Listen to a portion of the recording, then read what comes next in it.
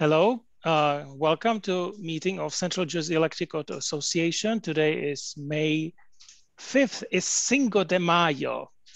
And we are going to talk about electric vehicles, and our first topic is hypermiling. So let me share my screen. And this one. Okay. We should be joined by Alex Brown.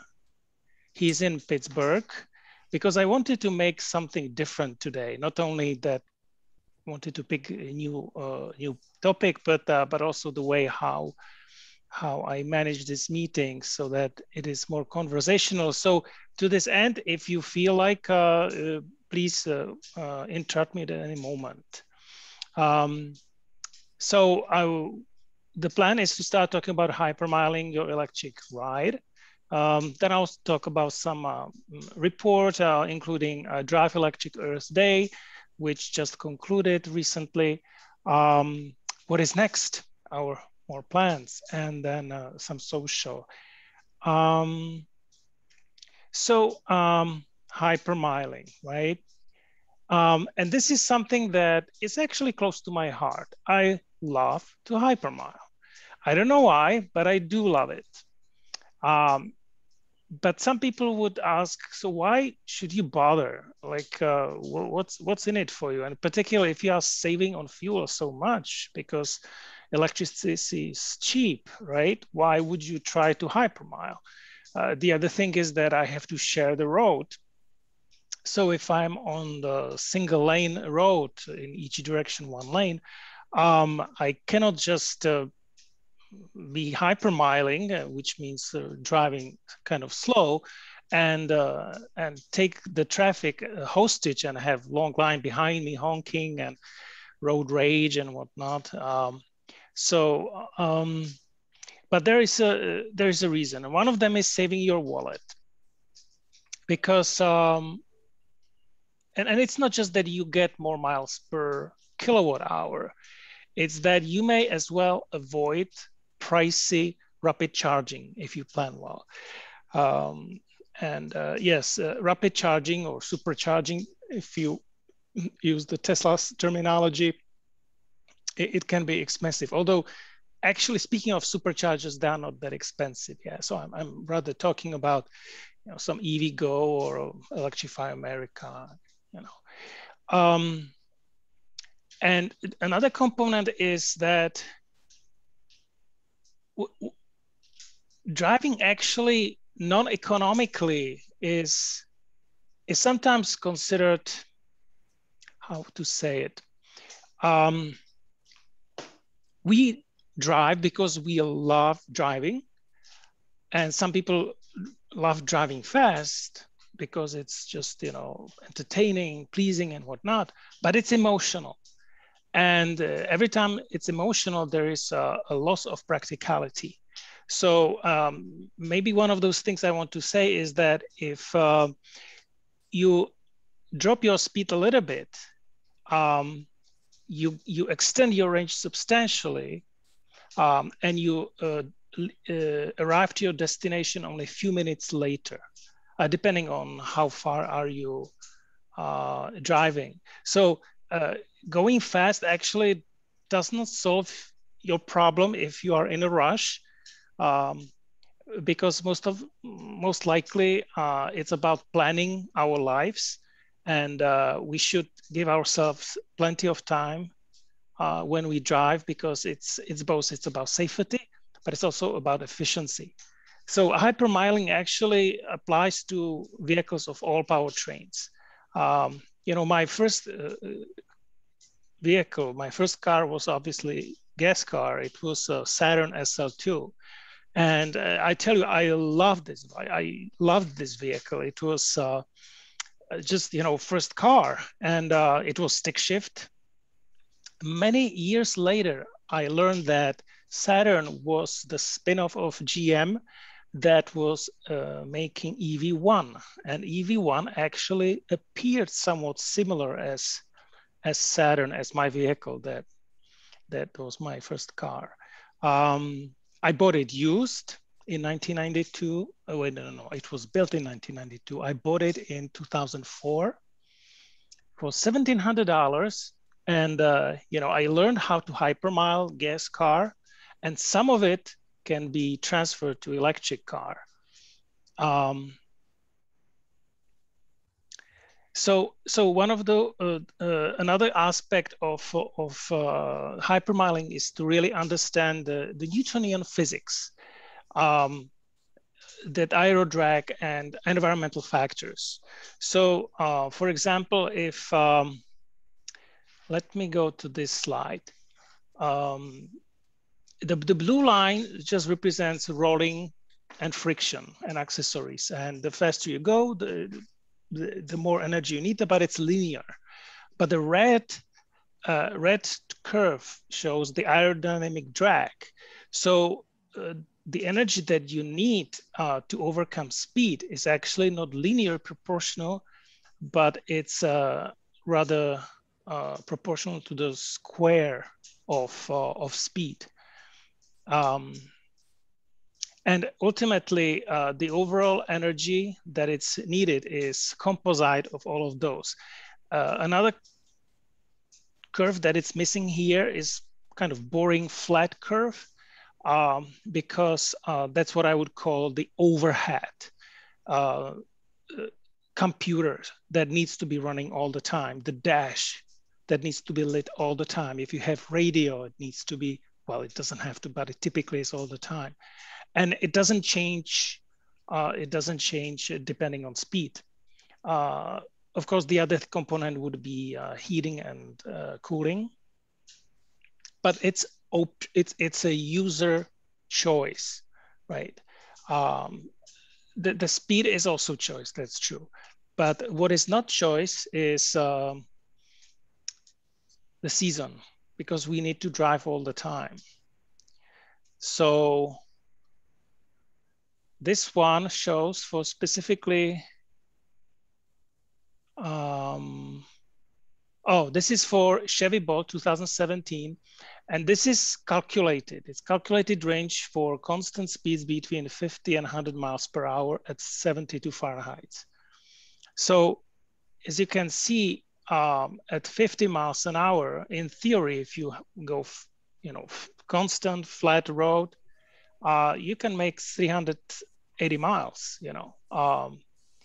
but at 60, about 66, you are hitting about the EPA rated range of 238 miles.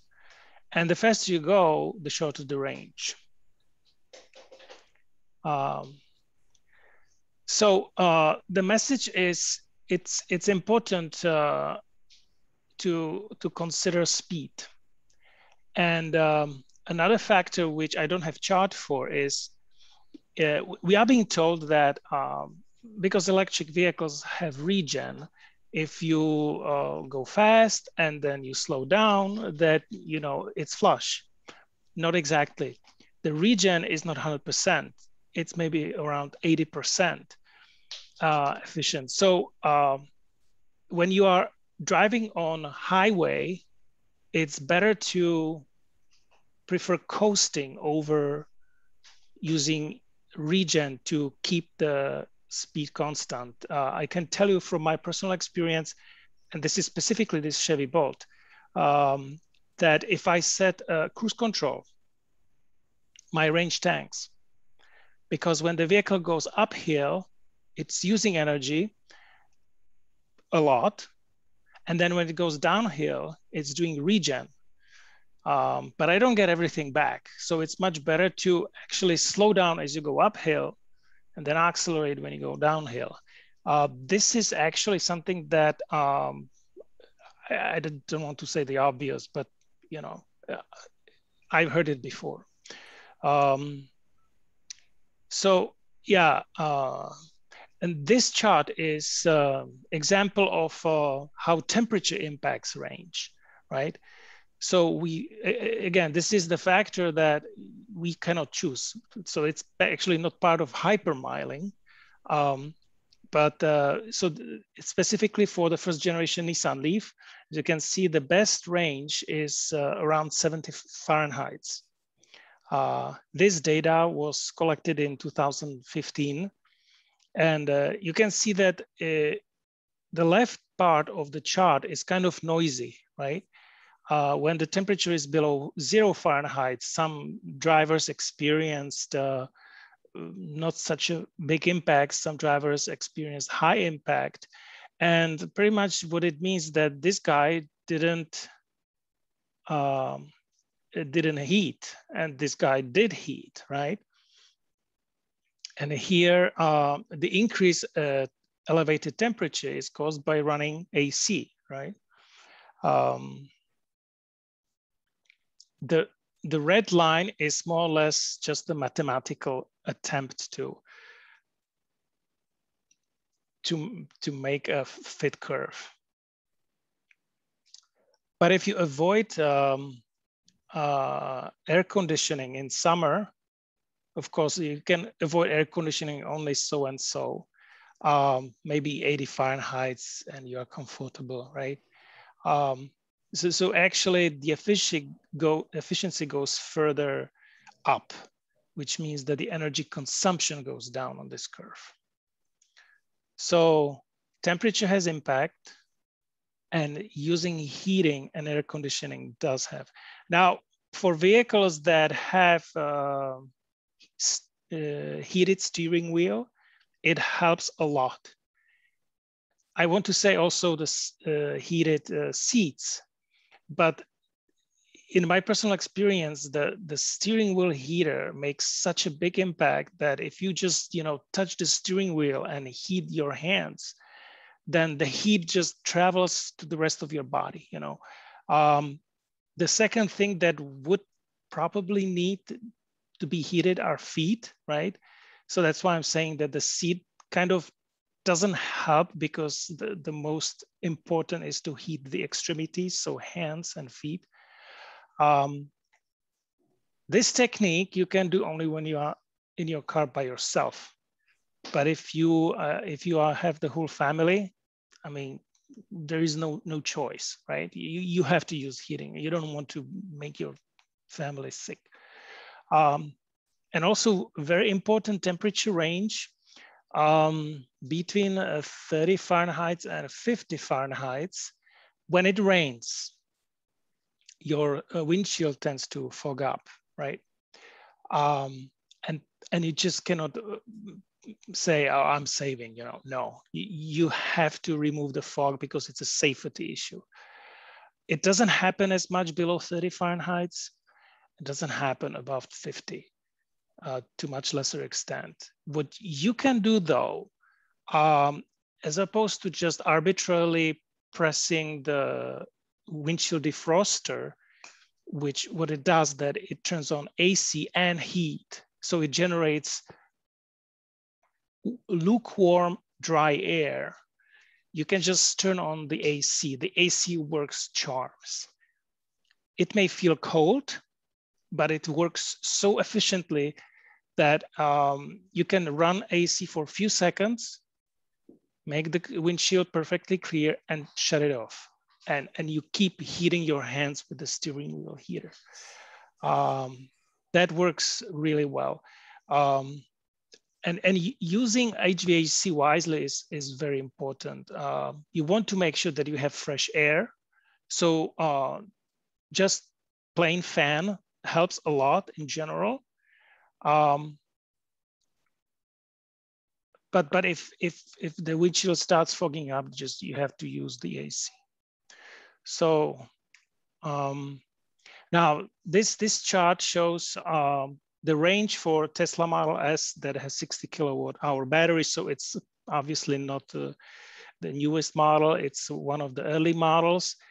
But this chart represents all electric vehicles. You can tell that the most efficient, the longest range, you get somewhere between 20 and 25 miles per hour. We know that the slower you go with electric car, the longer you get. but you cannot go really any slower specifically for this vehicle. And the reason is you have this overhead. You have, you know, the computer running, another computer, the inverter is powered up. So it's what we may call maybe the electric vehicle version of idling, right? That that consumption is there all the time. When the vehicle is at stop, you have about, you know, for Nissan Leaf, it's about 200 to 300 watts. And obviously for Tesla, it would be more. I don't have that data. I just happened from one of those blogs that for Nissan Leaf, somebody measured it and it was maybe 250 watts. Which, by the way, has also impact if you are running your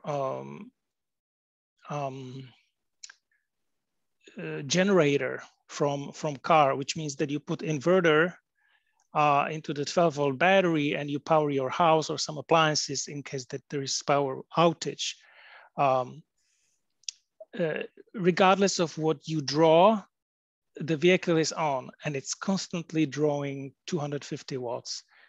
Again, you know, Tesla probably more. Chevy Bolt, I don't know. I think Chevy would be very similar to Nissan Leaf with this type of a thing. So yeah, and so back to this chart, you know, the faster you go, the more you eat. But obviously that doesn't mean that I'm advocating driving 25 miles an hour. This is just, you know, it's not safe. It's not practical. But again, you know, if you have a choice not to go 80 and go 70, it's a huge difference. Just 5 miles an hour is a huge difference, right?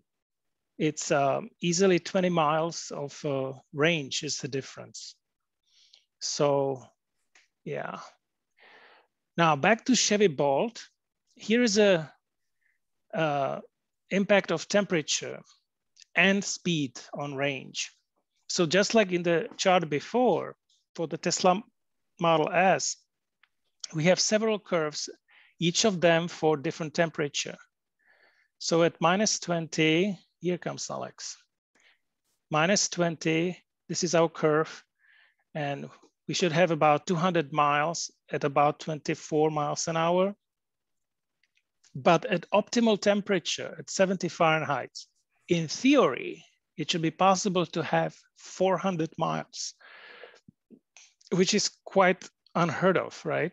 For Chevy Bolt. So EPA rated range is 235, 238, which would be somewhere here, right? So at 70 Fahrenheit, you can go about 65 miles an hour to get your EPA rated range. Not bad, right? Interesting. But with temperature going down and the range goes down.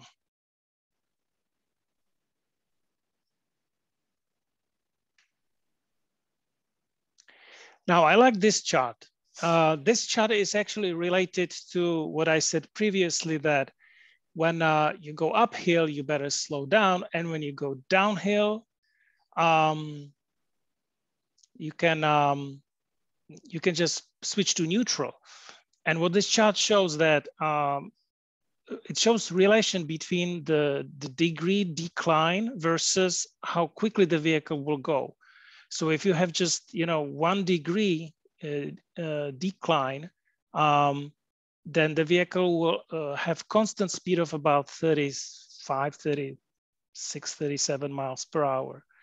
If you have 2 degrees, then the vehicle will actually roll at about 68 miles an hour.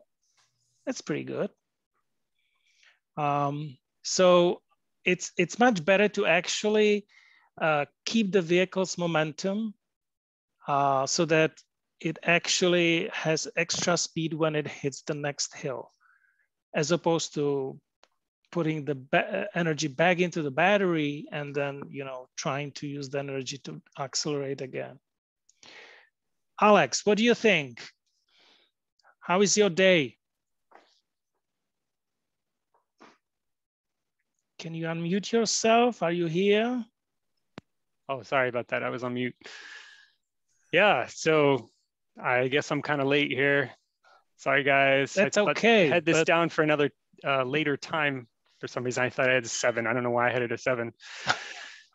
I ought to learn how to use Google Calendar, right? Yeah. And meet up. But it's good to see you guys. Yeah, so I'm not sure exactly what slides you've been through at this point, but well, I guess my question is it worth all of the effort, you know? Yeah, so I mean, I had this slide, you know, and I thought that you will be the evil advocate here. So I was pretending that I am the one, but I'm not the good one because I love hypermiling. I mean, guys, tell me, is it something that you are interested in to stretch the range of your vehicle? Well, I just want to kind of chime in. I think it's good that you are sharing this information with everybody. And I have never owned an electric vehicle before, and I pretty much literally just never even thought about these things. But it looks like these principles could be applied to a fossil fuel vehicle as well. That being said, as far as the electric vehicle is concerned, I think electric vehicle is not that dominant right now. You don't really see a lot of the charging stations and whatnot. So when you find yourself driving this vehicle in the boonies or somewhere where it's very hard for you to find a charger, I guess these principles would certainly apply or come into your mind that, okay, let me just tone down the AC, let me just drive 40 miles an hour, let me just, some of the principles that you have shared certainly would come handy. But living, when you're living your day-to-day life, you're going from, place A to place B, I don't really think that you're going to apply these principles to take the advantage of hypermiling. I mean, that's just me. Mm-hmm. Well, yeah, I can actually, thanks for saying it, because I wanted to share another experience. I recently got a new job, and before my commute was 11 miles round trip, right? So 5.5 or 6 miles each way. Now it's 37 miles, okay? And guess what? I'm using the same car, 2015 Nissan Leaf. And a substantial component of the route is highway, 295. And so, when I started driving, I was like, okay, I'll just drive, 55 miles an hour. The limit is 65. It's not too bad. Guess what? People are driving 75, right? But I was lucky that I can charge at my work. So I don't need to be hypermiling and, stressing myself, stressing other drivers. But what is interesting that so I can bump it up. I go 70, 75 miles an hour. I consume, 70% of the battery in each direction. And when I charge there, it's ChargePoint network. It costs me about $1.50 or so, right? And when I think actually how much people normally pay for gas, if I think of it as the extra fee that I pay for going the normal speed, what's the problem, right? It's not like I cannot reach my destination. No, I use the charging station to actually be able to drive normally. And so that was very interesting thinking for me, that I was no longer in the position to need to hypermile. Yeah. Yeah, I kind of feel like I have a very low range Nissan Leaf now. I've had it for many years. And so I'll be, like maybe 30 miles is what I can count on it for, maybe even less in the wintertime. And it's, for the most part, it works out okay. But you know, sometimes I find myself getting near to the edge of the range, and those are the times when I hypermile, you know. But when I drive to work every day, my commute's 10 miles, you know, so I'm fine, you know. I can just drive however I want to drive. Sometimes I drive really fast because I'm late for work with a low range Leaf, which is kind of crazy, but if I can get away with it, you know. And you have charge point as well, right, at work? And now I do, yeah. But of course, well, now I'm not going to work, you know. Now we're all at home, but I mean, before the pandemic started, they added chargers at work. So yeah, another story is my first electric vehicle was Mitsubishi IMEF. So it was 2012. Guys, 2012, there was 0 rapid chargers in the whole Northeast. The nearest one was somewhere in Toronto, in Canada, actually, like 500 miles, right? So just for the reference. And so that vehicle was rated 62 miles, EPA rated range, right? And I liked to challenge myself and to prove that I can actually take the vehicle on much longer trip. So my friend, you know, he's from Slovakia, and he lives in Long Island.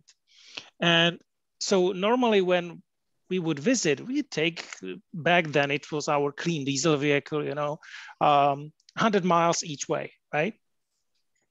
So, and I looked into the map and I was like, okay. And by the way, it was summer, okay? So, and he's got birthday in August. So it was the time when I wanted to visit him. Family is still in Europe, you know, so it would be just me. So I can afford the you know, the hassle of driving slower and, you know, juggling many things. And so I was looking into alternative directions, and, you know, I found directions that would give me 88 miles. And that was through the city, like hardcore city driving. And as I was driving, and okay, so that's one thing. Then, you know, increased tire pressure. This is thing that I didn't mention yet. And specifically for Nissan Leaf. Nissan Leaf has, Alex, what is the official rating for tire pressure? I don't know. I don't remember offhand. I have to look every time. but people, you know, if you read the blog, it's like pump it to 44, right? And so, and that's kind of what I was using when I was driving the Mitsubishi, and it did help. The more you pressurize you're lowering the contact area, and that what improves the efficiency. So I was, you know, make a kind of calculated decision, and I just departed for the journey. You know, I was videotaping, making records and whatnot. And I actually, there is a video on my YouTube channel. I'm not going to show it now, but it's old. So, you know, I don't have gray hair. And the video is shaking, okay?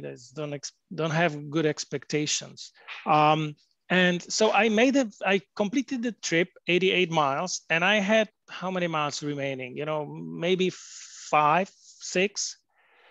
But what I noticed that during the first part of my drive, I was driving through Staten Island, right? So, you know, I had those 40 miles an hour speed. Yeah, perfectly fine. You know, I avoided highway, of course. But when I hit the city, it was such a stop and go traffic that I noticed that the range is actually going down, right?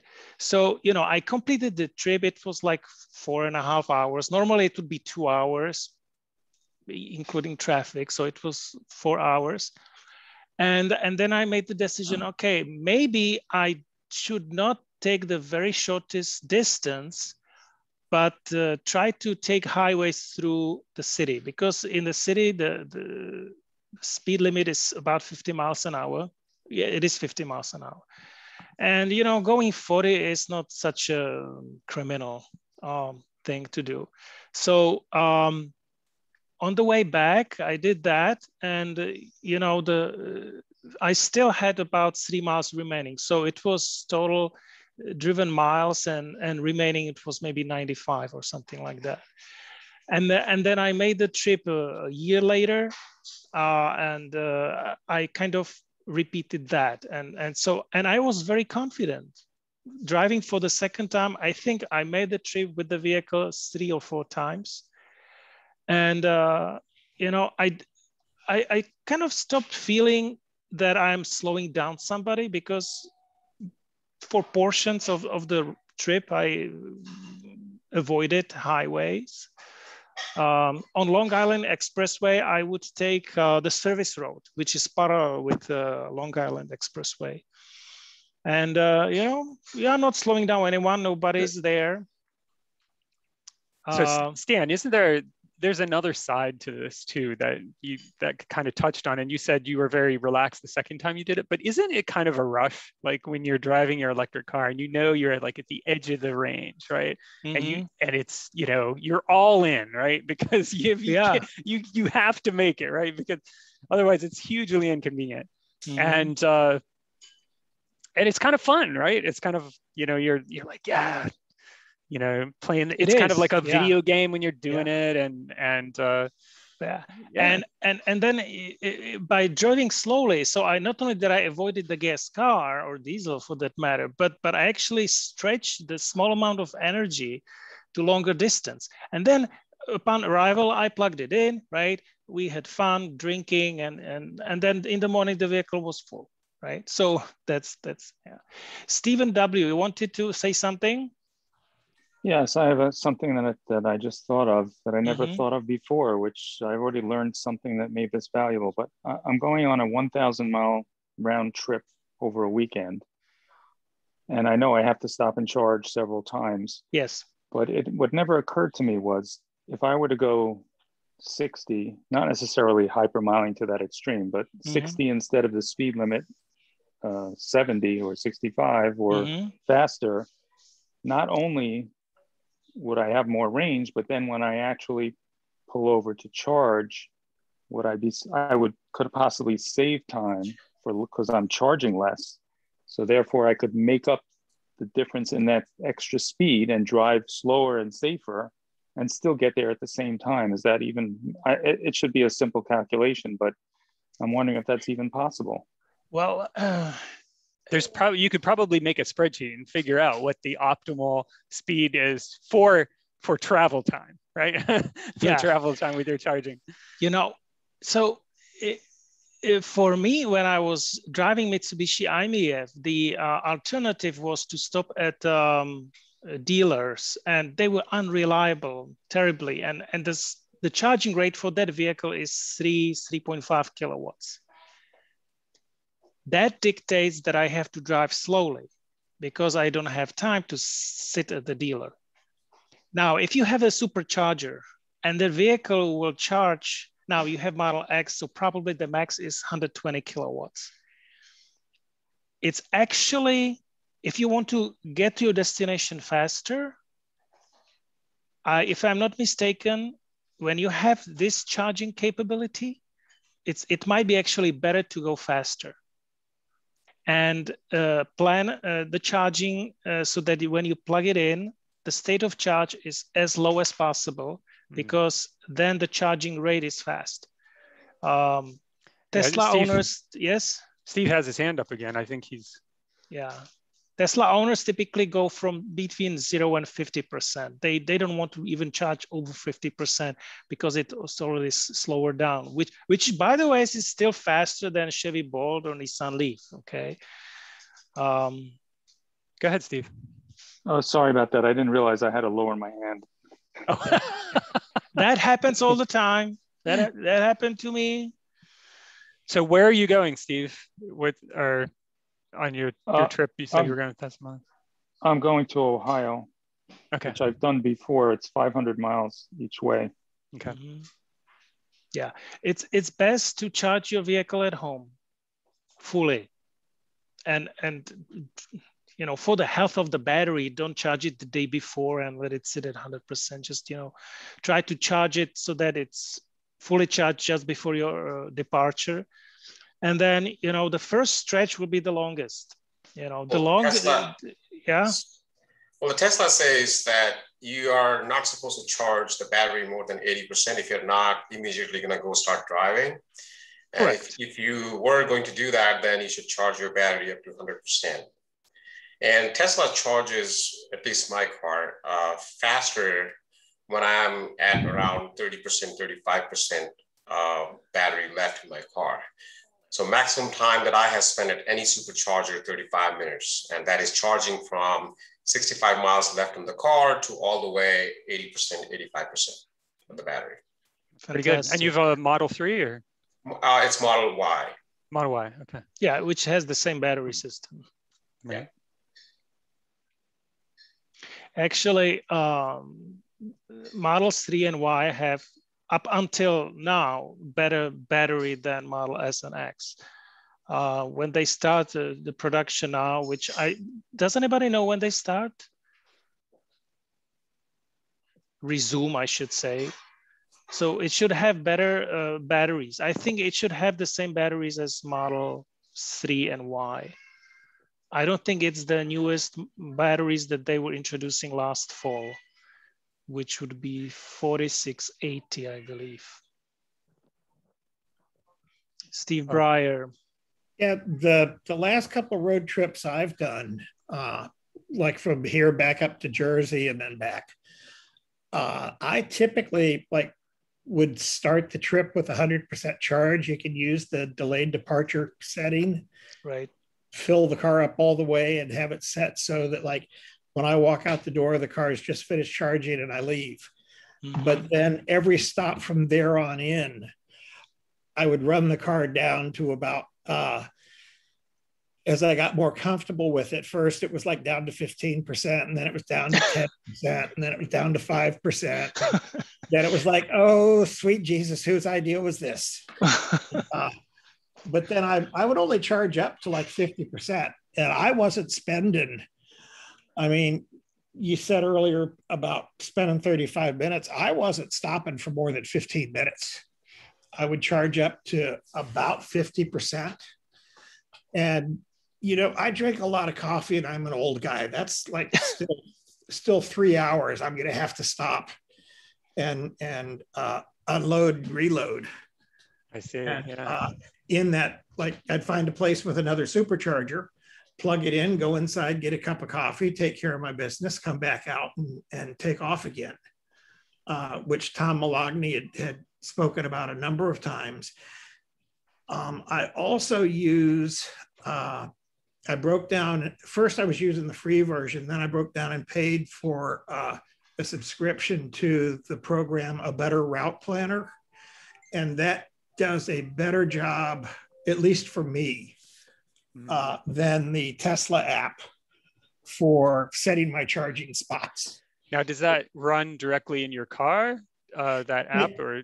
It's an app on the phone, okay. And the guy who does it, he's somewhere in Europe, I think, and I bow down to him. It talks to my Tesla. Supposedly, it ties directly into the Polestar and a couple others now. Mm-hmm. He's building profiles for most EVs, and you can set your state of charge. You can set your comfort level. Not everybody's going to be as comfortable as Tom Malogny and run it down to 0%. But you what can extra features? Yeah. What extra features do you get with a subscription? Well, saving various sorts of profiles, having multiple cars, just little odds and ends. It does a better job of tying directly into the car. And I'm trying to remember. My most recent road trip, it was I kept trying to do something and it said, this is a premium feature. And it was cheap enough to, just save a little bit of angst. What's that app called? It's called A Better Route Planner, ABRP. It's been around for a couple of years now, and it's gotten really, really good. Yeah. I'm totally new to the EV world, so I'm still learning. everything. Well, it's like everything else in life. There's an app for that. I'm sure. It's like I was talking to another Tesla owner today, and we were talking about how obscure some of the supercharger locations were. And even with the Tesla navigation, it'll get you to like this huge parking lot, but then you don't know where in the parking lot the chargers are. Whereas PlugShare will pull you directly up to the charger. So you use both, because if you use the Tesla Nav app, it preconditions the battery for you so you can charge faster. But so you have the Tesla Nav app running on your big screen, of course, and then you've got PlugShare running on your phone. And in my case, a better route planner also running on the phone. Phone gets hot.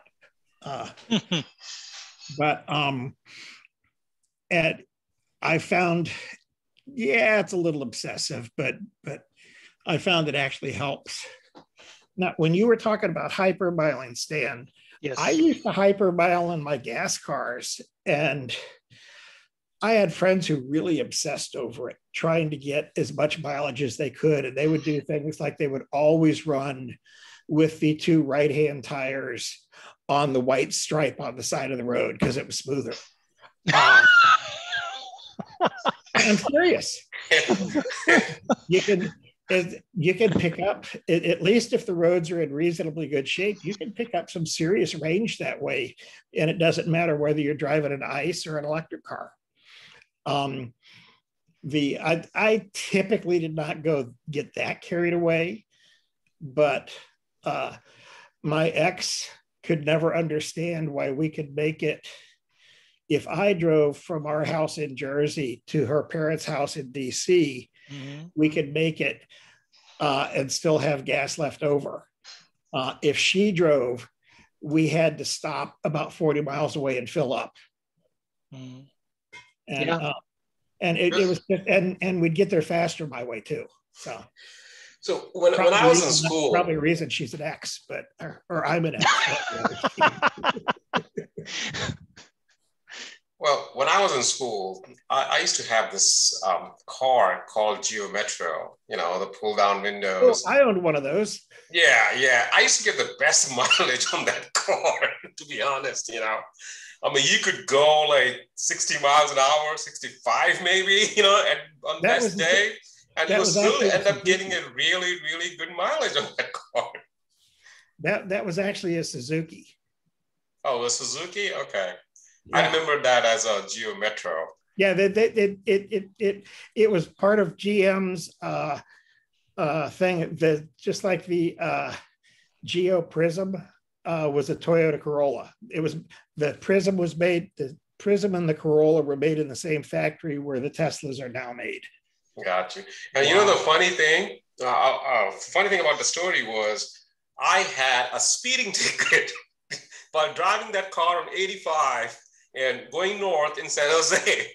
Literally, I was like, these cars don't even go that fast. And he gave me a citation, for driving like 70, 75 miles an hour in a 65 zone, but that, I think just you guys talking about fossil fuel versus EV just reminds me of that story. And that car gave me the best mileage ever. And it was a fossil fuel car. Yeah, but there's hypermiling. They're back in the showing my age again, back in the 70s and 80s, there were, and when chat boards first started coming along in the 80s, BBS systems, there were huge communities. The whole Electric Earth catalog had huge community of people who were how to get the best mileage out of your car. Yeah. And I mean, that's where I first heard of driving with your tires on the white stripe, which I mean, there were just some really bizarre stuff. You'd see people talking about putting cardboard on the front of in front of the radiator, which you can't do that in Louisiana, but you certainly could in Northern California. Gotcha. And also following a truck, right, closely. Oh yeah, yeah. So but some of the things I used to do, like without any electronic assistance, that like now in a Tesla doesn't bother me. Even and that was when I switched from the Volt to the Bolt and lost my adaptive cruise control. I was just really cranky because I was so used to just getting right behind trucks. And my 53-mile range on my second generation Volt, I would routinely get in the mid 70s. Wow. So here's a question for you guys. So I mean, you know, they say the guidance for how close you're behind another vehicle is like 1 car length for every 10 miles per hour that you're traveling, right? So if you're at 55, that's 5.5 car lengths. If you're at 75, it's 7.5. Now you have to be closer than that to really get the benefits of drafting. So how close is too close? I mean, isn't it almost always too close? I mean, well, it's you're putting a lot of faith in some engineer in California being sober. And no typos in the code. But you know, I will get at 80 miles an hour, I'll get like 3 car lengths behind. Now I'm figuring that I can stop faster than the tractor trailer. And even if I'm slow getting my foot over there, the Tesla routinely is like slowing me down. Even when I'm not trying to draft, the Tesla will start slowing me down when I typically would be just like considering taking my foot off the accelerator. Yeah, in Tesla, when you take your foot off the gas, I mean, the electricity pedal, right? It just starts slowing down immediately. Yeah. Yeah. But you can program how much regen it has, right? No, I thought Tesla lets you. They have like a chill mode and a standard mode. Tom Malagny was saying a couple of weeks ago that on his new Tesla, one of those settings is missing. Another thing I miss from both of my Chevys is the regen paddle. I was just madly in love with the regen paddle on my Volt and the Bolt. I do use it, yeah. Yeah, I used it constantly. The one thing I don't like about it though is it doesn't really give you a gradient of regen, it's right? on It's kind of like all on and off, which I don't really find that useful. I mean, it's probably just the way I drive when I wanted it. It was like, you know, I can afford more regen here. I want to stop faster. And I don't want to run away. When I drive a Chevy Bolt, it's typically in a suburban area, not on highway. I drive in the L mode, which is the high regen. Yeah. But when I'm on highway, I go from between neutral and D, right? Because when I want to coast, it's just easier to switch between D, regular drive, and neutral. But speaking of the pedal, it's important to kind of have the mindset. The pedal actually has the highest regen of all settings. Yes. So you want to use it when, in case that you need to brake as fast as possible. So the first resort is press the pedal. And then if it's not enough, then I depress the brake pedal, right? But it gives me extra regen that helps me to avoid, in some cases, to use the brake, because the brake would be non-regen. Yeah. Now on the new Bolt, I haven't looked at one of the new Bolts yet. I know they redid the shifter. It no longer has the L function. It's a setting on the dash, and you put it in D, and it's either always in the standard drive, or you put it in D, and the setting puts it automatically into the high regen. It used to be on L. I don't know if they kept the paddle. I certainly hope they did. They would have to. They would have to. Do any of our other guests here have any good stories about hypermiling gone wrong, hypermiling success, hypermiling failure? Well, I had the car show in Plaquemine, Louisiana this past weekend, and the guessometer in the Tesla said I would have 2% battery left when I got back to my house, but the nav app told me there were 2 huge backups on the interstate between Baton Rouge and here.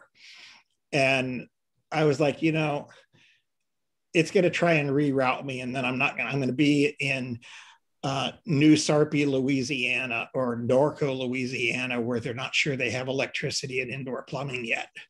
And I'm going to be in this fancy electric car with New Jersey plates on it and get strung up by my thumbs. So I stopped at the supercharger in Baton Rouge, and I was there less than 15 minutes, but it put about 60 miles range on the car. And because with the Tesla, you tell it you're going to a supercharger, it'll start preconditioning. And so it can accept at a really high rate. Mm-hmm. And Tesla chargers, superchargers, for those of you who don't know, and the advantage to having bothered the bejesus out of Tom Maloney for the last several years, he's taught me so much. Tesla superchargers, they're in pairs. If you see like a supercharger 1A and a supercharger 1B, they are splitting a power unit. Yeah. So if you pull into 1A and somebody pulls into 1B, both of you charge at half the speed. You want to try. It's a socially distancing. Yeah, yeah. And but the Baton Rouge supercharger is one that's in very heavy use. It's only got, I think it's got 8 chargers, eight stalls, and it's in very heavy use. And it was one of the first ones where they started putting idle fees on there. So if you hit 80%, it'll disconnect you at 80%. And if you're in the shopping center doing something and you stay plugged in, they'll start hitting you with a per minute fee. That's after 5 minutes. Once you're done charging your car, you pull the plug out and you stay there in the same spot for 5 minutes. Then they start charging you, I think, $1 or every minute. Yeah. But I picked up enough range to get home without any problem. I got the second to the last spot, it turned out, when I pulled in. And 3 of us left at the same time. And as I looked over my shoulder, pulling back up onto the interstate, there were 4 other Teslas lined up to pull into the parking lot.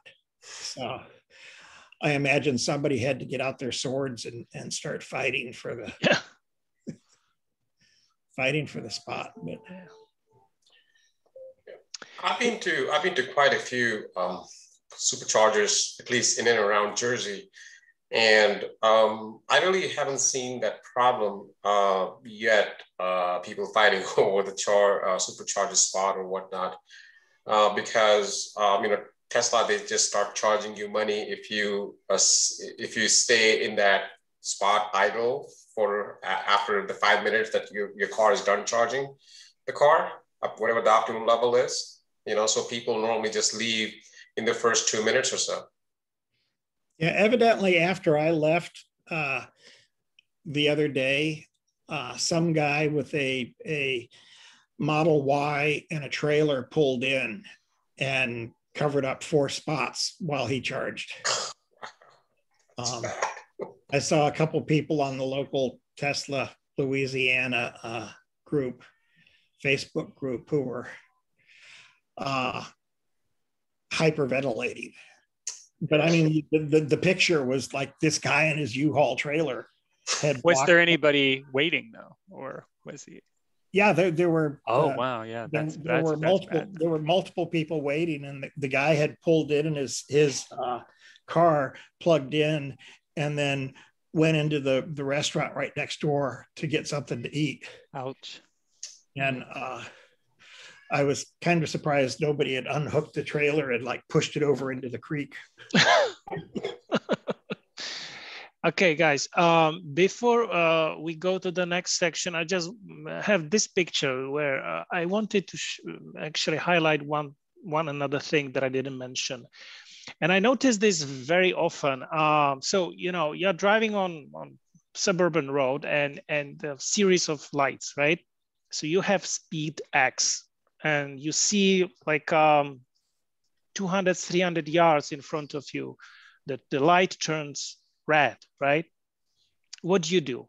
So this is represented by this chart below. So if you are like a normal driver, so you go fast, and then right in front of the red light, you stop, right? So what you are doing, you are using lots of energy to move the vehicle forward, and then you're killing your braking pads. With electric vehicle, you are not killing braking pads, right? But you are still spending more energy than necessary without actually saving any time. That's the thing that I have hard time to understand, that if you see the red light, what's kind of the deal of being the first standing there by the red light? It doesn't really make me go any faster. Stan, it's all about field position. You know, it's all about field position. Yeah, but you know, I typically am the one who tends to pull faster from the intersection without, right? So should those drivers with gas try to do, right, quickly accelerate, then the emission system is not up to the task. You can actually smell the fumes in your vehicle when, in case that they are in front of you. So yeah, with electric car, you still don't get the full regen. So it's better to go slowly towards the red light. See, Stan, that's where you get the Tesla and go to the toy box and set your horn up so that it does an applause sound. So when you pull up next to them at the stoplight, you can push the little button and your car applauds them. You know, it's funny. The first few weeks when I got delivery of my Model Y, I drove it like my M3. I would stop at the red light, and I have this performance model of Model Y, and I would just push on to the gas. I mean, we understand. Yeah, and literally, you know, I just not realizing that I'm driving this electric vehicle, and the performance model of Model Y literally just picks up. Of course, it's not as good as M3, but literally just, you know, the pickup is pretty good. But slowly I have realized that, you know, I need to treat this car as an EV as opposed to a regular fossil fuel car. So now what I do is, if I'm approaching an intersection or a red signal, I just let the electric gas pedal go. And it just stops, basically. I have kind of figured out, you know, how far I need to be. Yeah, it's easier to use just one pedal. That's what you're saying. Yeah. I've been just using one pedal most of the time, unless I'm so close to somebody or some car, then I really have to kind of push on the brake pedal. Yeah. I wish that I would have this feature in my old Nissan. I just have to live with that. Yeah, the Bolt has it, New Leaf has it, Teslas have it, BMW has it. Everybody calls it different way, but the one pedal driving it's really good stuff. So there was a one feature, I forgot what it's called, that I used to have in my Mercedes, where if you turn that feature on, you know, and you stop the car, if the car is idle for more than 30 seconds or whatnot, engine turns off. I mean, not literally just turns off, but it kind of saves you gas. I forgot what it's called. It's stop and go system. No? I'm sorry? Stop and start system. Something like that. A lot of the manufacturers have gone to that. And there have been a gazillion studies on why it saves you fuel and energy, and cars have been designed. If you go to a parts place to pick up a battery, they'll ask if your car has that, because you need a different type of battery with a different amount of cold cranking amps. And it can save you, over the life of the car, a lot of money. A lot of old-timey mechanics are just convinced that you're tearing the bejesus out of your starter and your flywheel and everything. But so far, I know BMW has been doing that for at least 10 years. The first time I saw one of their, heard one of those, it kind of surprised me. I was real shocked sitting next to a BMW that was making absolutely no noise. And the little old lady driving it, the second she took her foot off the brake and put it on the gas, the car started and took off like a rocket. So. Yeah, it takes a car a while to actually literally just pick up momentum. If the engine goes into idle position, or at least that's what I noticed with the Mercedes that I had. And I'm not sure if that feature is doable in electric vehicle as well, where you just disconnect the battery, for that short period of time. There's no need to. You don't need to? Yeah, there's no need to. So. Okay. Stan, I know you want to do something else. I just had a quick note for Alex. Yes. I was thinking of you on Monday. There was a story in the Times from a friend of mine who's a climate reporter there, talking about the combination of heat waves and power outages are going to be a huge problem in the US this year. And I was thinking of your thing last year about using your car to run some stuff in the house. Yes. If you didn't see that story, you might want to take a look at that. It's another way this fine climate change is coming to get us all. Yeah, that's true. Well, that's why also Tesla is pushing for Powerwall, because it's a seamless. Mm-hmm. And it's not do it yourself. It's, yeah. Oh, and Stan, one final thing. The thing we talked about a couple of weeks ago with the local car dealers trying to get Tesla's service center shut down. Mm-hmm. They've won up to that one. In Louisiana? Yeah, House Bill 615 cleared committee last night and went to the floor today, keeps the gas tax at what it was when I left Louisiana 30 years ago, but puts a $400 fee on electric vehicles and a $275 annual fee on hybrids of all types, plug-in or not. Yeah. It's up for a vote today. Yeah. So I'm really happy to be back in Louisiana. Yeah. Remind me why you went to Louisiana again. Yeah, I'm trying to think of that. It's like I haven't finished unpacking. I may just call the movers. And all right, Stan. Anyway, those are my two things. Okay. Yeah. Good. Guys, so just for entertainment, I have a poll. I was just editing poll because I was recycling the entry, and I realized that it has 2 questions. So I'm going to launch it, but focus on the first question. I'm just curious about your opinion when the pandemic will end, defined by when can we drop the face mask, okay? So do you think it'll be this month? It'll be in June, July, August, September? You think it'll be next year or never? I think it's September, after September. Yeah, you can hit. Okay. Do you see the poll? Yeah. Okay.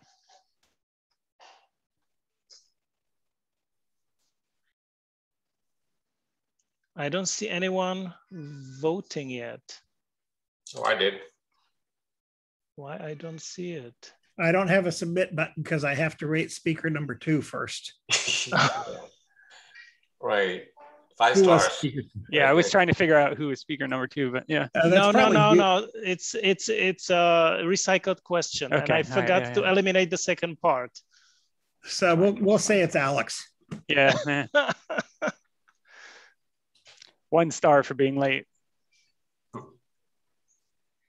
Yeah, but 5 stars for doing it from Pittsburgh, so, or wherever you are. I am in Pittsburgh. So it doesn't let you submit until you answer both questions? Right. Yep. Okay. Well, yeah, and I don't even know if our lurkers are actually going to participate in the poll or not. So how many results do you have now? I have 4 of 7.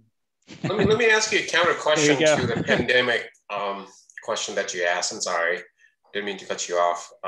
But are you guys planning on taking the mask off completely after September, or you would still be cautious going out in a large gathering and still would put mask on? It's about perception. What's the perception here? Yeah, it means that I don't want to look bad when I take the face mask off. You know, if I see around people not having face mask, as opposed to pointing finger at them, I'll just take the face mask off. Interesting. See, I walked out of a place yesterday morning because they had a couple of electricians in there doing some work, and they kept pulling their face masks down under their chin. And I turned around to the owner, whom I know vaguely, and handed her some money and said, "I'm out of here." You know, it is. I mean, I've had my vaccines. I try and be safe, but you know, I'm in Louisiana, which is a coronavirus hotspot. If you look at the CDC tracker or the New York Times tracker, it says Orleans Parish is really dangerous. And my next door neighbor works on a COVID ward at the hospital down the street. And I'm not ready to deal with people who think this isn't real, that this is all like some Chinese flu. Yeah. This is this specifics of the state, just like you mentioned on the other case. I mean, if nothing, the one thing about face masks is supposedly that's the reason the flu season has been, or one of the major reasons the flu season this year was pretty light. And I think you'll probably see, at least in the areas of the country that I'm comfortable in, people wearing face masks if they've got colds or something, which you did not see outside of Asia until the last year. Yeah. It's kind of a sign that I've got a cold, you don't want to be near me, sort of thing. I think you'll probably see people wearing face masks a lot. That's what I thought too. Now, because you know, people are used to wearing and being seen with the face mask on, and if someone has got cough or you know, flu or whatnot, I think they wouldn't hesitate just putting the mask on, and you will still see people walking around with a face mask. Yeah. Okay, so that was just for refreshment. And I'll go to what I call chair report. And the first thing first is we had Drive Electric Earth Day in April, and our chapter was sponsoring how many? Two virtual and 2 in-person events. Although I'm not sure whether, Ken Jones from North Jersey, he had also small in-person event on Arbor Day. Our major event was in Milltown, was very successful on April 24th, on Saturday. We had so many vehicles. I actually have to go back, check my pictures to count. If I count the registrations, I would not get the actual number because some people still think that register for event means expressing a wish to attend, as opposed to actually register and say, I will come. But this is something that I just have to live up. That's pretty much norm these days. Just like I cannot take seriously Facebook, event and somebody says, yes, I'm coming. No, you're not, right? So, but we had also some people who did not register and they showed up. So I love it. We had BMW, VW, Volkswagen ID4, Nice. a guy who he already had permanent license plates. Which means that he had it for at least a month, which I think it was just about a month. We had a guy who came with Subaru plug-in hybrid, which is the first and only time that I have seen a Subaru with a plug. Okay, because Subaru is a sub-brand of Toyota, and we know that Toyota is not really keen about all electric vehicles. They do very good hybrids, and they make reasonable plug-in hybrids. I want to say that the Prius Prime is quite popular. 25 electric miles is quite meaningful.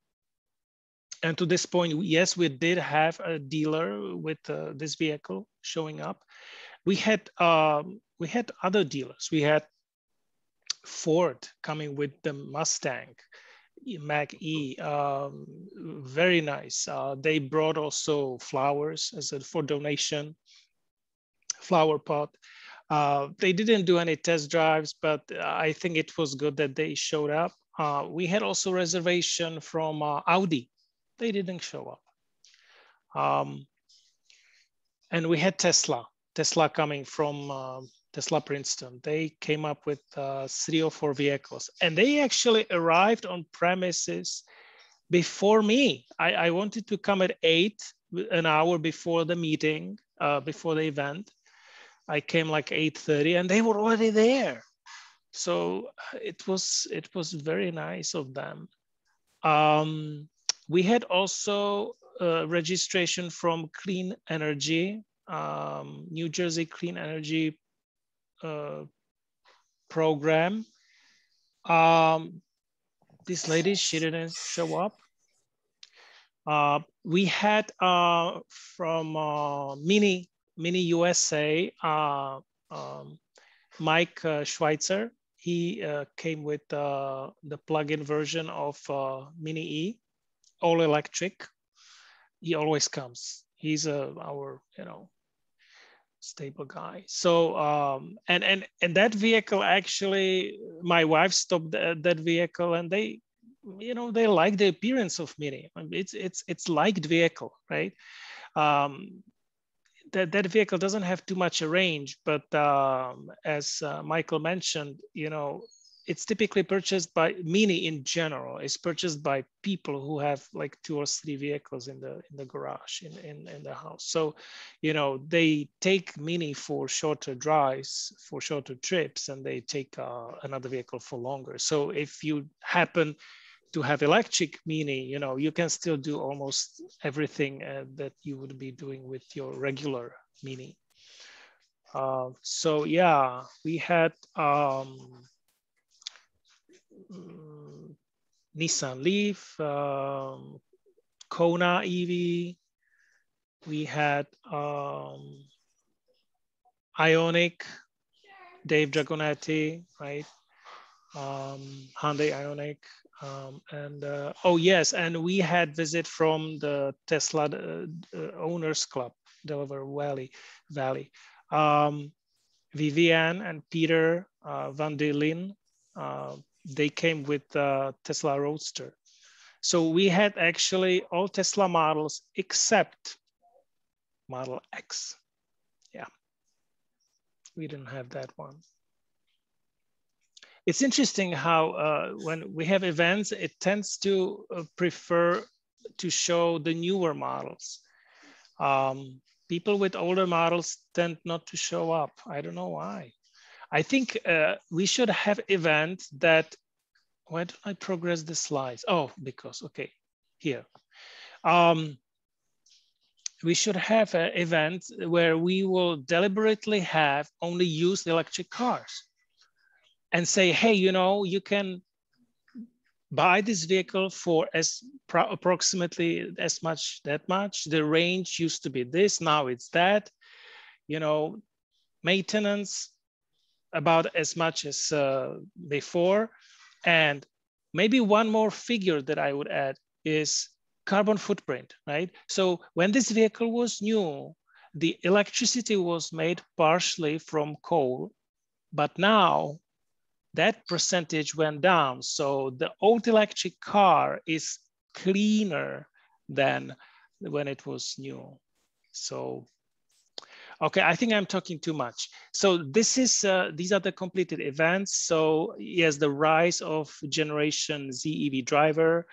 It was That was a good one. We had 3 students, and they all have been given membership to our chapter. So Nihar Trivedi, he's son of my former colleague and a member, full member of our chapter, Harsh, right? Trivedi. The second person was Paige Greenfield. She's a student in Raritan Valley Community College who was actually co-sponsor as a college of the event. And the third person was Anthony Asuncion. He's our full member. He got Nissan Leaf in January. Nihar, he's driving Tesla Model 3, and Paige Greenfield, she's driving the very first generation Chevy Volt. It's actually one of the first vehicles that rolled out of the production line. She bought it from she bought it from an employee of Chevy who bought it. The second in the bullet is the electric car for newbies that was by Ken Jones. The EV Expo was Peter Fried. I advised him to have it registered as a deed, so he eventually did. I don't have a link here, but it was. And this was our event. So that's about it. And I think that I'm starting thinking that we are very successful of making events even without help of the Drive Electric Earth Day Committee and National Drive Electric Week, because we have already pretty good mailing list. And the help that we are receiving from them is, particularly when it comes to virtual events. I think when it comes to virtual events, we can pretty much ignore any campaigns such as Drive Electric Earth Day or National Drive Electric Week. It all happened because of pandemic. So we wanted to do stuff, but in the future, these campaigns are great if you have in-person shows. That's how they were designed. But using them for virtual, it's like, no thanks. You are forced to show sponsors, but the sponsors are not helping you, right? What you have printouts? No, it doesn't help, right? You have some gears, play cards. No, it doesn't help. It's virtual, right?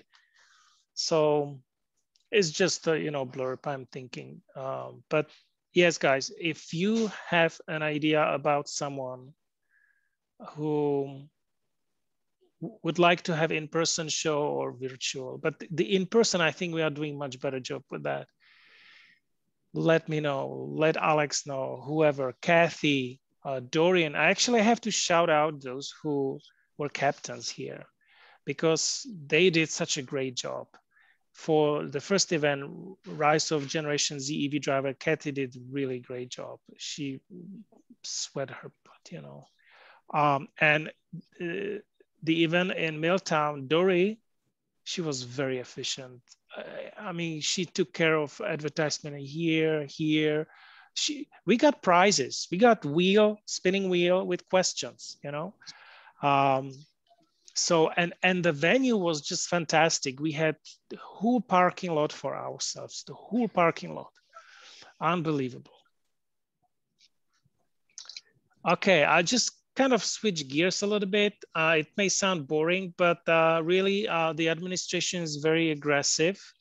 This is the report that Biden released. And so in the first statement, he says that our EV sales are only 1/3 the size of Chinese EV market, which I was not aware that it's 1/3, but I knew that China is better. So he's proposing 174 billion investment to win the EV market. I don't know, how do we win? But we need more than one term to get there. And you know what I mean? We need more. If we have someone like Okay, I shouldn't be political, fine. Moving on. Moving on. So yeah, he wants to build a national network of 500,000 EV chargers by 2030. And I think today, all the rapid chargers are 5-digit number. 500,000 is 6-digit number. So it is substantial. He wants to replace 50,000 diesel transit vehicles and electrify at least 20% of our school bus fleet. I'm thinking that, speaking of the school buses, in few years, when the prices will go down, and those fleets, that the companies that were first adopters, they will start releasing the report how much they are making money on the expensive electric buses by partnering with utilities. It will be avalanche. I mean, it's maybe my wish, but I think that for many companies, it's just they don't want to do new stuff.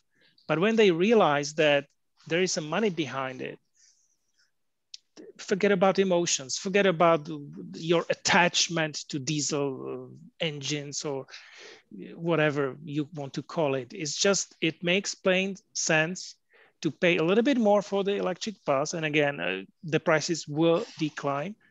But then, you spend much less per mile. And when the vehicle is sitting in the depot, in the plugged into charger, those chargers are bidirectional by default for all electric buses. So, you can feed whatever energy you have in the battery in the peak hour around 5, 6, 7 p.m., rake up the profit because that energy is expensive, right? So you return it to the grid. Then you charge it at night, at midnight or whatever, when it's cheap. And during the day, between the morning's duty cycle and afternoon duty cycle, you have the solar canopy right above your parking lot.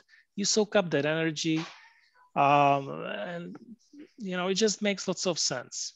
Okay, moving on. He wants to invest 35 billion in the full range of solutions needed to achieve technology breakthrough that addresses the climate crisis. Okay, that's more than just electric vehicles. 5 billion increase in funding for other climate-focused research, and et cetera, et cetera. What is on the next page? Jumpstart clean energy manufacturing through federal procurement. The federal government spends more than $500 billion buying goods and services each year. So he wants the federal government to actually make the purchases to stimulate the right industry. And he wants to achieve net zero emissions by 2050. Okay, so that's what New Jersey state had as a plan by Bill Murphy.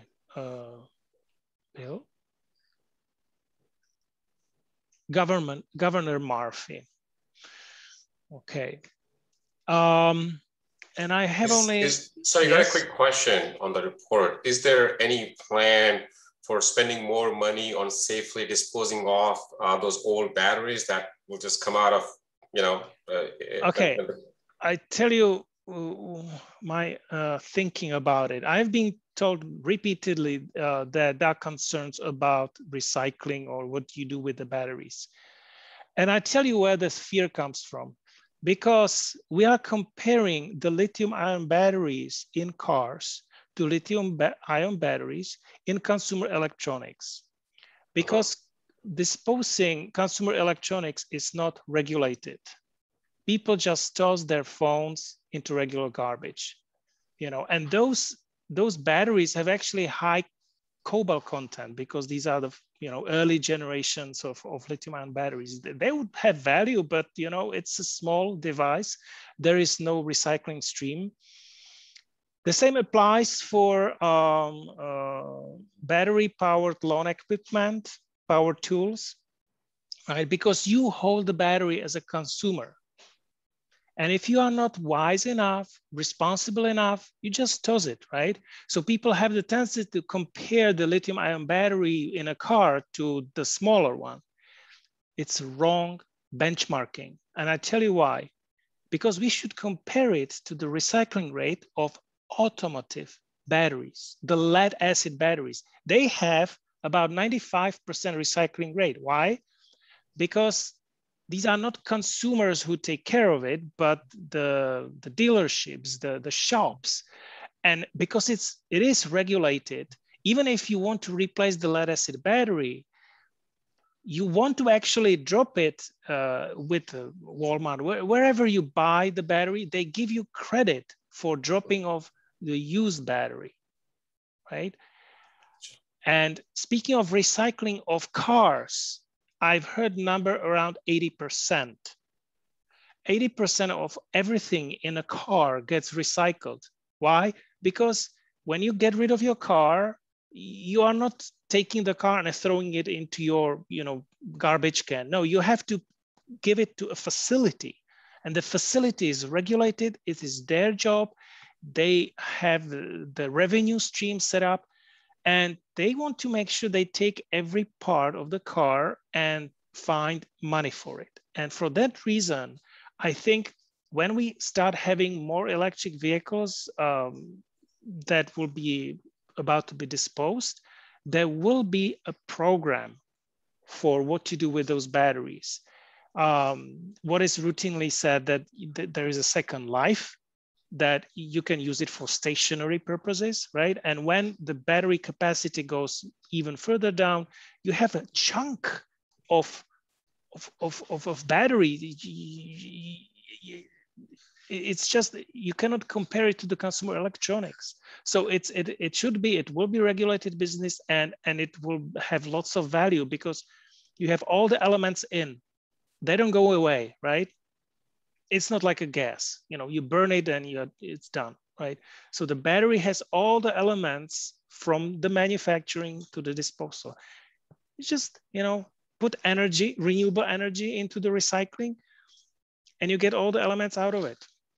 Am I answering your question? It was a very lengthy answer. I'm sorry. No, you did. I mean, I'm coming from, I guess, the fact that sometimes the garbage, that goes into the landfill, we send it out to the third world countries to be disposed of, right? I'm wondering if that happens to those batteries and third world countries don't have means to safely dispose those batteries off, it's really going to impact the environment, and that's eventually going to circle around and come here as well. We as a nation, we do have a big problem with garbage in general. There was a system called, it still is, recycling, and we would dump everything to China until the point that China said, enough is enough. We don't want your garbage. We don't want your recyclables because we have our own. But this is all about the consumer garbage, okay?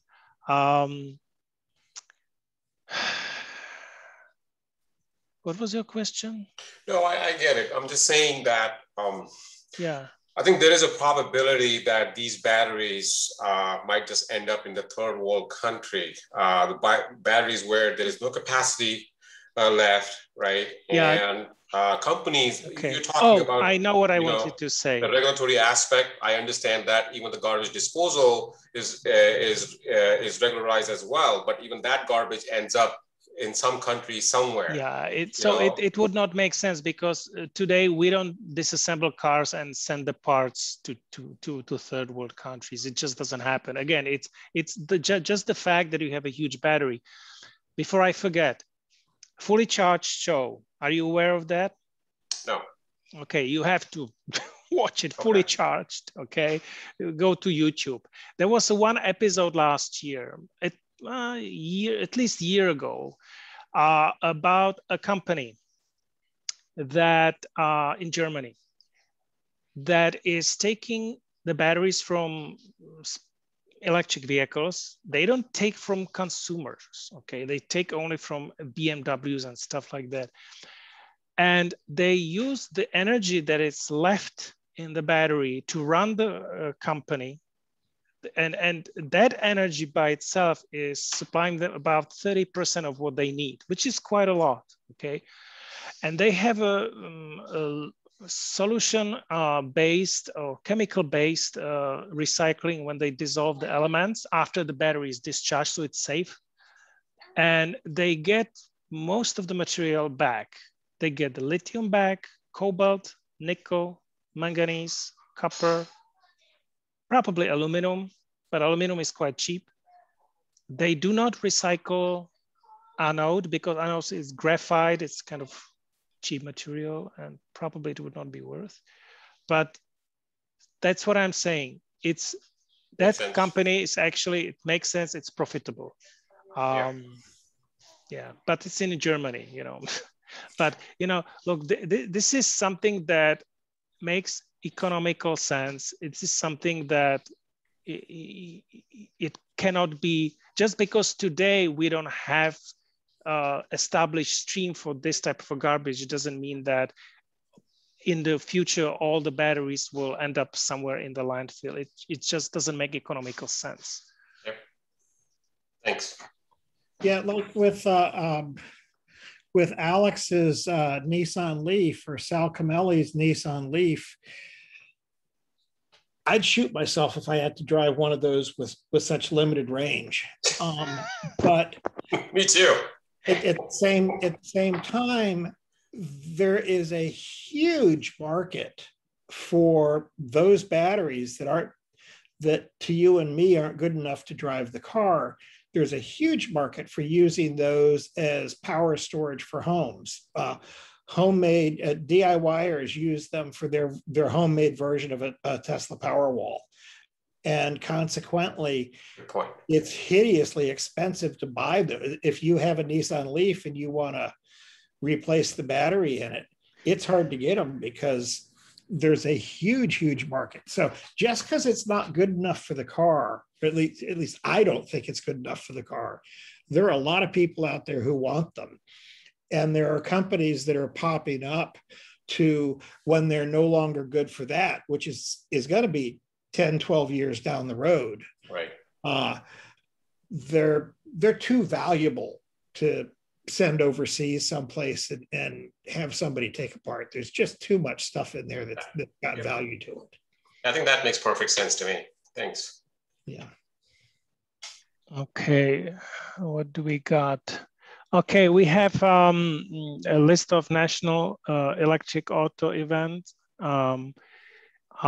Dave, is Dave still with us?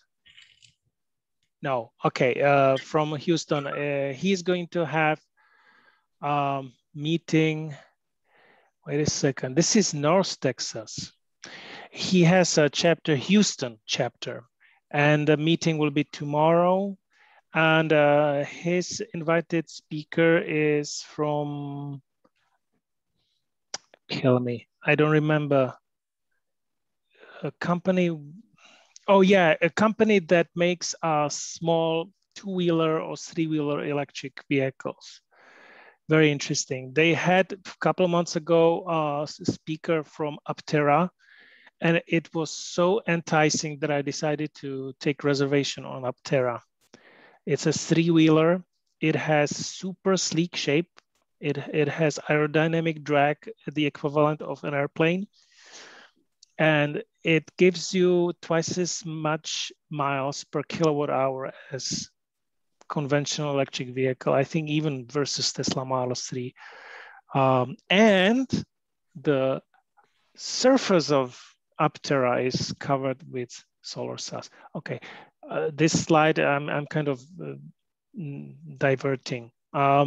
So May 8th, it's Saturday, and North Texas meeting. May 15th, Three Rivers EVA monthly meeting and summer EV show. That might be interesting. Three Rivers, I'm thinking it would be North Carolina. And Plugzio, hey, we got Plugzio in January or something. And this guy is scrolling from one chapter to another.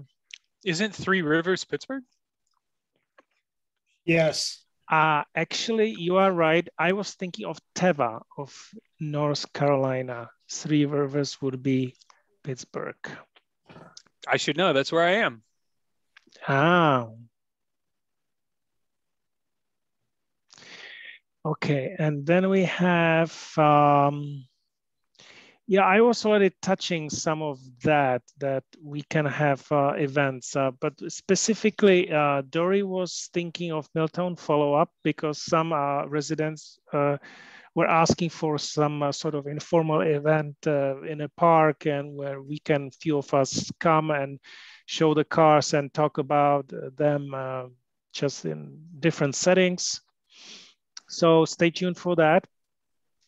We were also, in April, we were not really successful reach out to Duke Farms, but we are still contemplating. They have farms market, yes. And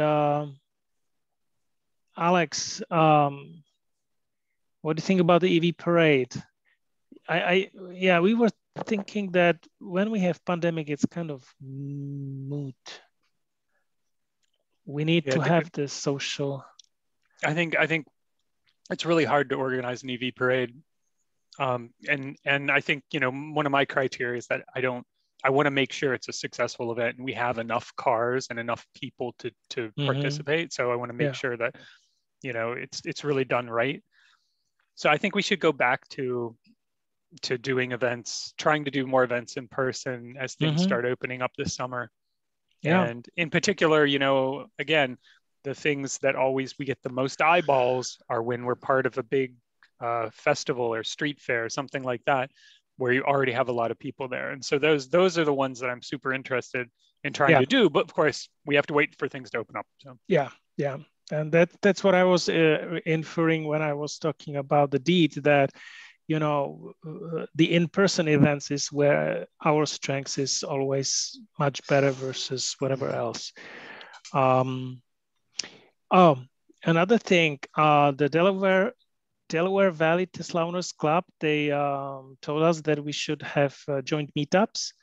I'm going to join the one. So apparently they have like 6 places on the same day, and depending where you are. But what they say for the North and Central Jersey, they have the site in Superchargers in East Brunswick. So it'll be this Saturday. I don't have it on the slide, but it's it was actually included in the reminder today morning. Yeah, so it's early morning. It's from 8 a.m. to 10 a.m. But I'll be there. I'm very curious how many people will show up and what they typically do. They call it Cars and Coffee. And they have it apparently every second Saturday in a month. Right, so the first Saturday was the 1st May. This 8th of May is the second Saturday, so it's coming up. Everybody's invited. And our next meeting will be on Wednesday, June 2nd. I have no idea who will be the speaker, but I have something in mind. Today, we almost got a surprise speaker from Divest NJ, Tina Wisehouse. She is closely related to the government in, I shouldn't call it government, but in Highland Park in Central Jersey, in Middlesex County. She was very instrumental in pushing for very successful ban ordinance, plastic bag ban ordinance, which came up before the state. And she's leading Divest NJ organization, which is trying to persuade this New Jersey state to divest their pension fund from fossil businesses. And they got few successes already. What they just reported that the town of Jersey City, the Jersey City Council just released a resolution that supporting this initiative, and they want at the state level that the pension fund is divested and they get rid of the fossil-based investment.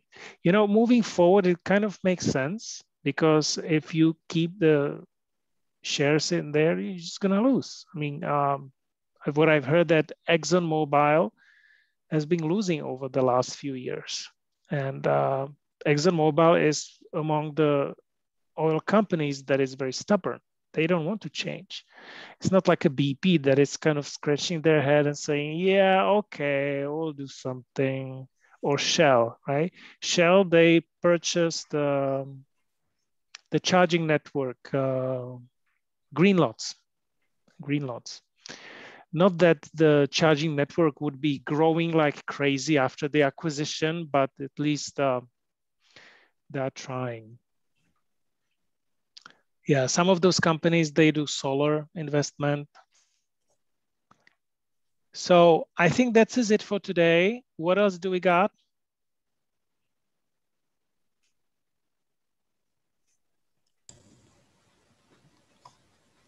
I have a question about hypermiling for the 2020 Nissan Leaf, if somebody would be able to answer it. I don't think any of us have that car, but we can try. Okay. Because we just bought it in December, so it's new to us, but there's a D mode and there's a B mode. And in the B mode, it seems to not want to speed up as much. And after listening to the first part, I had to cut out because I had another meeting. After the first couple slides, it sounded like when you're in B mode that it goes back into the recharge. And you brought up the point where when it recharges, you're losing some efficiency. But I just was curious if it's less efficient then. Well, no, it should not be construed that the B mode is less efficient. Okay. What I wanted to say that if you are on a highway, you don't want to change your speed too much. And if you are going downhill, better than regen to keep constant speed, it's better to switch to neutral and let it roll. Even if it means that temporarily you might go over limit or something. But that was the message. But it's actually better to drive in B mode, or what they call e-pedal, because that inherently strips off the friction brakes out of the equation. So that's what B does. It takes the brakes off. Okay. Right. Well, it allows you to slow down the vehicle just by lifting off the foot from the accelerator. Okay. Right. If, for example, if you use the actual brake pedal, there's a chance that it's actually going to use the caliper.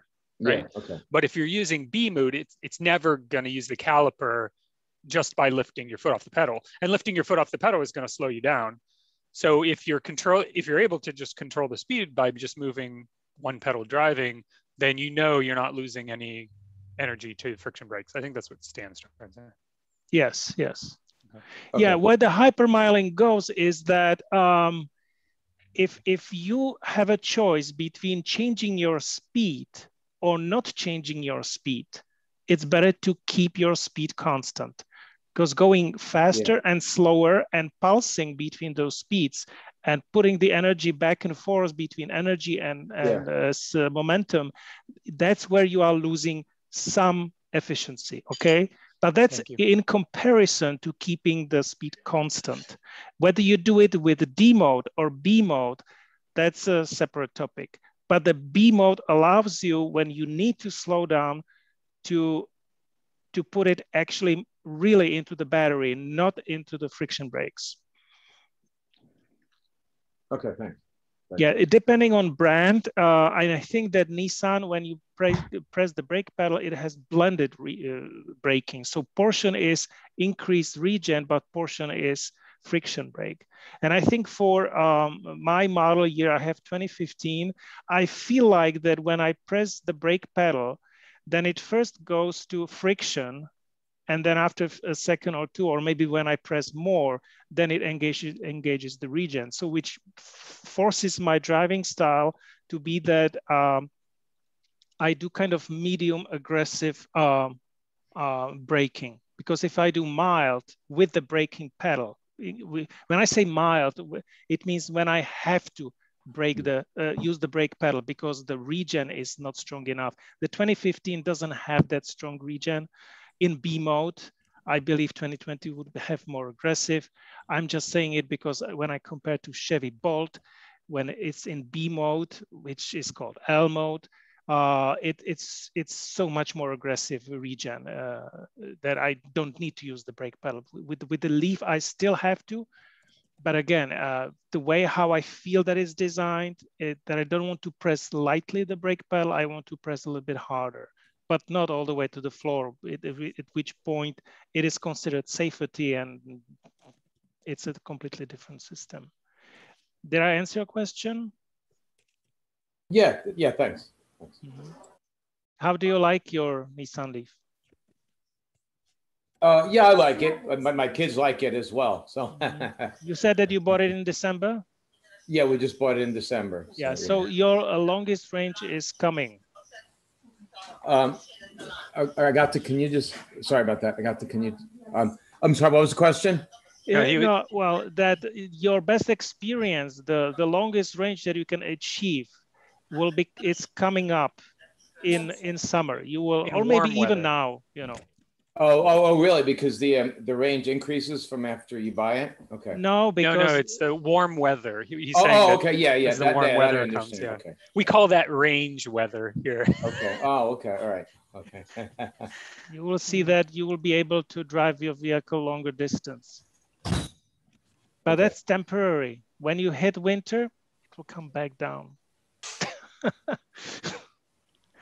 PA, normal. Did you have something else? Yeah, I'm just curious. If you don't have time, you don't have to answer this question, but what made you guys switch from fossil fuel to EV vehicle? Alex, do you want to start? Oh, I'm sorry. Your question, I was slightly distracted. Why did you switch to EV?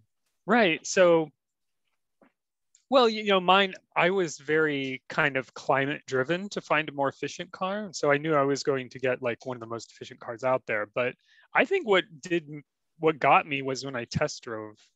It was a Nissan Leaf at the time, right? But I test drove the car and it knocked the socks off a Prius. I mean, in terms of performance, I mean, it's no Tesla, but I mean, when you're off the line, the thing, you know, it's amazing.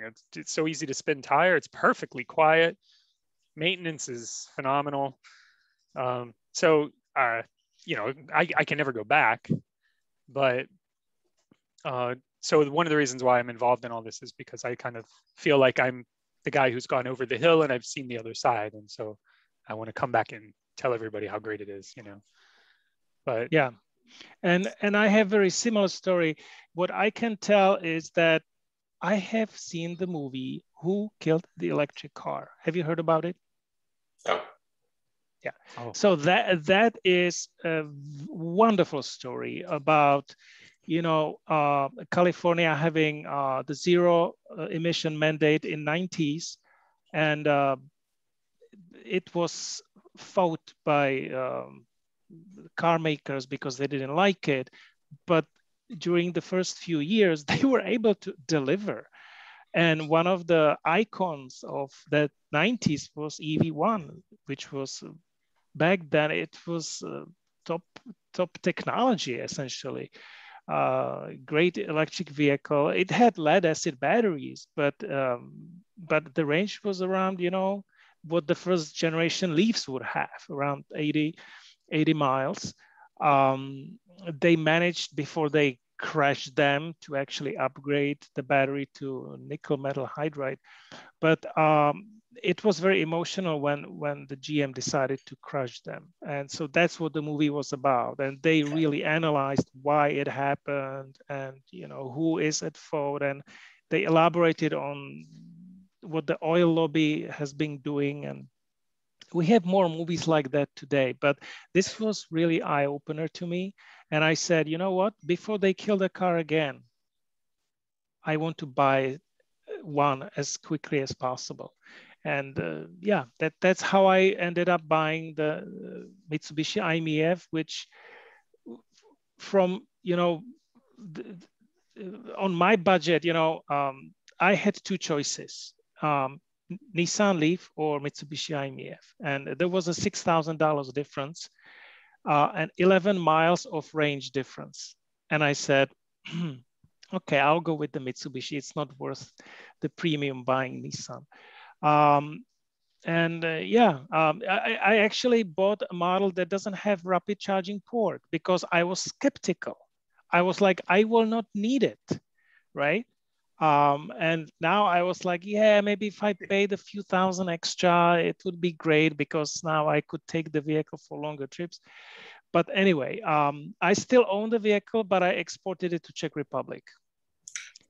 And I'm giving it out to whoever in the family is interested when I'm not there. When I come for a visit, this is my native country, I always say, okay, give it back to me, you know, for a couple, 3 weeks.